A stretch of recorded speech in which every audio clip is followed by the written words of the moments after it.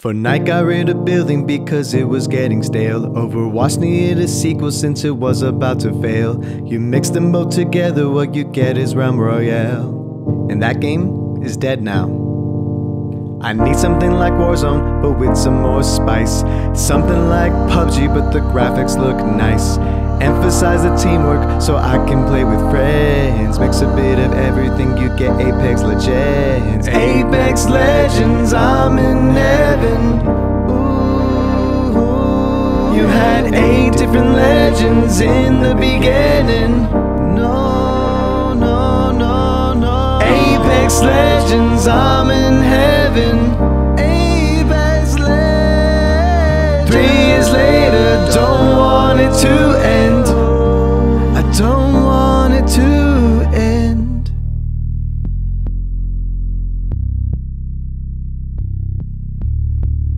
This video is sponsored by Opera GX. Do you ever just go to a website and out of nowhere, oh my god, it's just super bright, there's no dark mode feature on it, and on top of that, there's barely any customization features, like boring. Well, Opera GX fixes that because you can customize your entire web browser experience. You can make it whatever color you want, whatever style you want, make it have its own little noises and everything. It's super easy, quick, and intuitive. But what about the light? Boom. Dark mode. But you may be thinking, macro, all of my passwords and everything that's important to me is already on my Chrome. It's really easy. You can just click import, boom, all your saved passwords, and all Google Chrome extensions are compatible with Opera GX too. So pretty nice. And another big issue I have with Chrome is that it takes up so much CPU and RAM power. Kind of a weird amount considering I'm just watching cat videos. Opera GX has the GX control, which is a panel that allows for you to control how much the browser will use the CPU and RAM. And now you, my noobs out there, can try out this really dope feature in the GX corner, boom, where you'll be able to see all of the 12 latest uploads on my channel. So you'll have no excuse for missing my videos, mom. And it has a built-in VPN, all for free. Download now by clicking the link in the description down below. Thank you so much to Opera GX for sponsoring this video. And now, transition.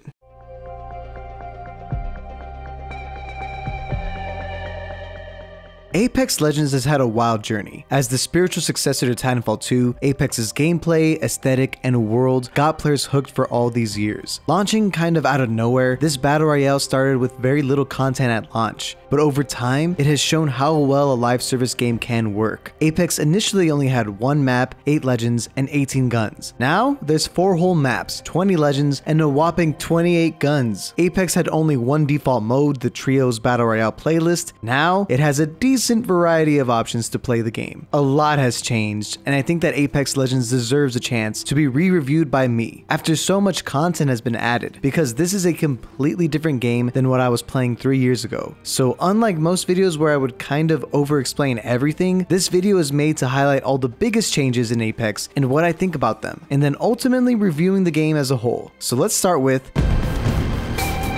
King's Canyon was the only map on day 1, and while it's still here, it's been destroyed and rebuilt multiple times. In some cases for the better, and in other cases for the worse. Overall, the current King's Canyon is a vast improvement on the original, with some of my favorite POIs being here like Crash Site and Crypto Satellite Room. However, King's Canyon isn't my favorite map because we got some new ones. By Season 3, we received our second map, World's Edge. Undeniably a great map, especially for ranked, and such a welcome addition and nice change of pace upon its release. And by Season 7, we got Olympus, my favorite map, and arguably the most beautiful map. With it, we got the introduction of Trident vehicles, which have been fun and at times frustrating, and some of the best POIs ever made. And by Season 11, we got our 4th map, Stormpoint. Its reception has been mixed by the community, as it is very large, which slowed down the game tremendously. But with so many unique additions like cannons and PvE enemies, it definitely has a bold design, to say the least. All 4 of these maps have received changes here and there throughout multiple seasons to create variety and at times even fix gameplay issues with the map. The rate at which maps have been introduced and changed has been very solid. Very few seasons have felt dull, and new areas made on older maps have been met with very positive reception from the community, for the most part. The only downside is that with 4 maps, getting to play your favorite map can be kind of hard to do sometimes because it takes like an hour and a half for that map to come back. Not the best system, and hopefully that gets improved in the future, especially if we get a 5th map.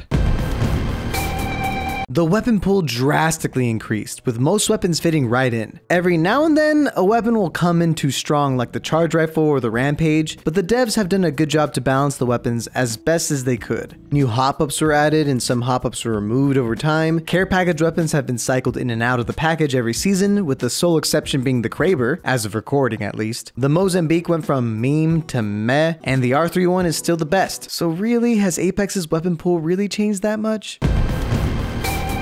There's a couple more modes. Duos has been added, but there's still no solos. There's a ranked mode that feels like it's always been here, but surprisingly, it wasn't here for a while. And Apex has added a non-battle royale mode, Arenas. There's been limited time modes that are cycled in and out, with Control being the mode that players eagerly want to be added the most, including myself, but otherwise, the rate that we got these new modes has been a bit slow. The way the game plays has changed a lot as well. Some golden items effects have completely changed, and some gold items just straight up disappeared. I'll never forget you, Gold Barrel Stabilizer. Survival items have been added like heat shields and mobile respawn beacons to make the game easier to, well, survive. You spawn with shields now, and they evolve by getting damage, aka Evo shields, which is something that was implemented in Season 6, but I can't even imagine playing this game without it. We used to play a version of this game where the only way you found purple armor is by RNG. Think about that.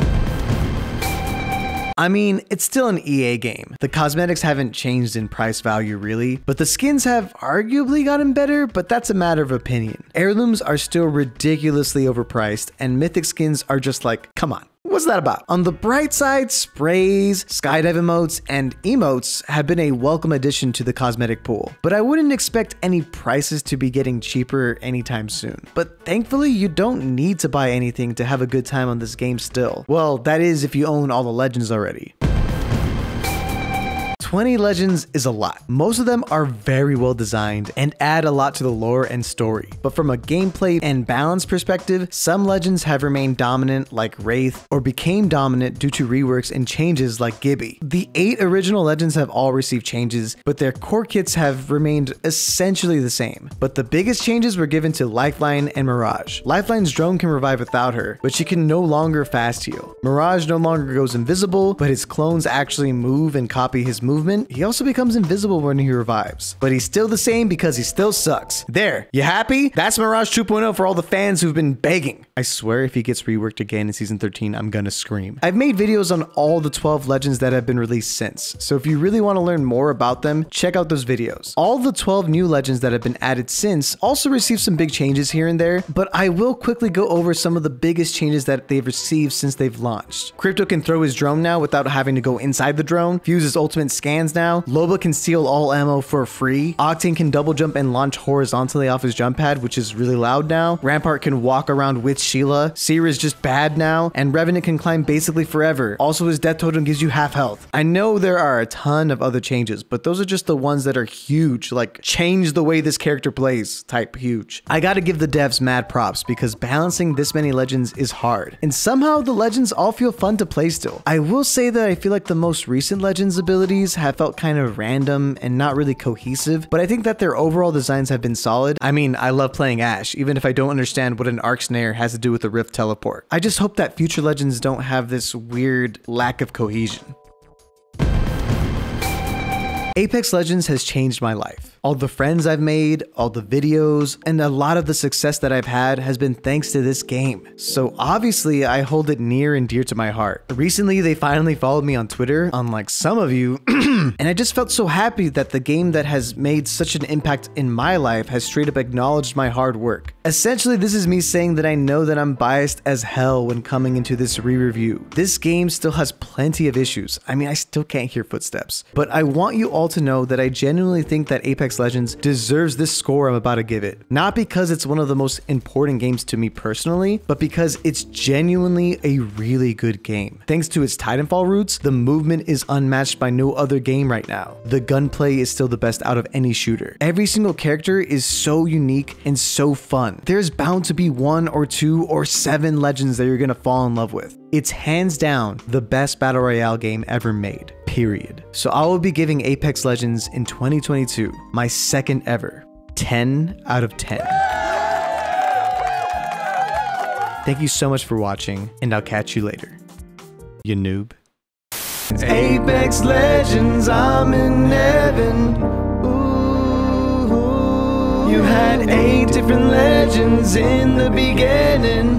No, no, no, no. Apex Legends, I'm in heaven. Apex Legends. 3 years later, don't want it to end.